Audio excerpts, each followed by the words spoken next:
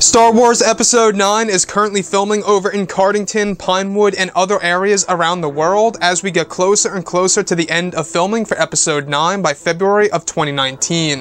This is Mike Zero. If you guys are new to the channel, do make sure to subscribe to see future Star Wars content.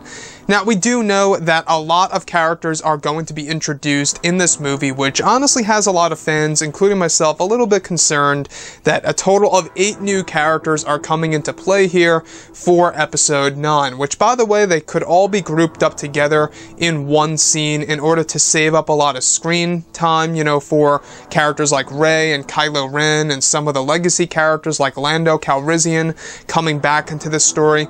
Now, these past couple of weeks or so, we've been learning a whole lot more about this film when it comes to some of the set leaks, the set designs, the concept art and storyboard descriptions, etc.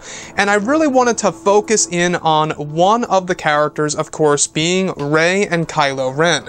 We also have new details about both Poe Dameron, Finn, and of course Chewbacca, as well as Lando Calrissian and of course Maz Kanata. Now, these past couple of weeks or so, we've been learning a whole lot more about this film, specifically about these characters. Now, what's really interesting about all of this is that Daisy Ridley is set to film an intense sequence with Adam Driver and the male actors in their 20s, codenamed the Knights. The scene is said to be the beginning of an intense lightsaber battle between both Kylo Ren and Rey, with the Knights of Ren fighting Rey's crew and herself during the fight in the background. Tons of rubble will be added to the set, as well as pyrotechnics. Oscar, John, and Eunice Watamo as Finn, Poe, and Chewbacca will also be a part of an action sequence that will pair up with the scene between Rey and Adam Driver, of them fighting stormtroopers that are decked in a new black armor as a callback to Shadow Troopers. Meanwhile, Lupita Nyong'o and Billy Dee Williams will also shoot a scene together within the month of inside the cockpit of the Millennium Falcon. Now, this is described as one of the major battles in Episode 9 that will be a rather lengthy one than ever before in the sequels. Now, I wanted to go over a couple of parts here that really do pique my interest for this movie. So this is going to be one of the bigger battles in the film that will also be the very beginning of the lightsaber duel between both Kylo Ren and Rey. Now, we do know that Daisy Ridley and Adam Driver are doing a lot of scenes during this month of December, going all the way into January. Now, these 2 months are going to be very, very important for the filming of Episode 9, as February will be the very end of principal photography before reshoots, of course, if they need to do that, of course. Now, with the whole entire thing with Finn, Poe, and Chewbacca actually working together as a group, going up against these new stormtroopers decked out in black armor. Honestly, this sounds like the Shadow Troopers. I don't know if you guys are familiar with Shadow Troopers, but they are a type of stormtrooper tier that were actually seen in Legends/EU material that were somewhat brought back in Rogue One, A Star Wars Story, where they were actually called Death Troopers. They were kind of redone in a way to kind of fit the storyline of Disney's version of Star Wars. Now, looking at Episode 9 specifically, apparently both Billy Dee Williams and of course Lupita Nyong'o will be working together this month inside the cockpit of the Millennium Falcon, having a scene together inside of the iconic ship of the Star Wars franchise, the Falcon itself. Now, this to me sounds great. Now, honestly, I think that these two actors are going to work very well together.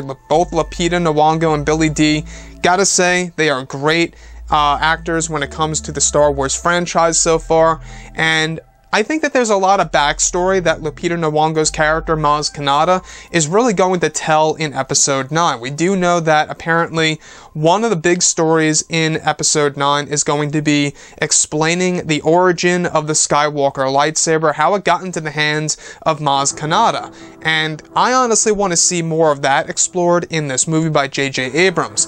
Now, let me go over the other piece once more, because the Daisy Ridley sequence with Adam Driver with the Knights of Ren, alright, the male actors in their 20s are codenamed the Knights. So they are back. They are back in action. We only got a little glimpse of them in The Force Awakens, and I couldn't be happier to hear that the Knights of Ren are coming back into play here for the final installment of the sequel trilogy.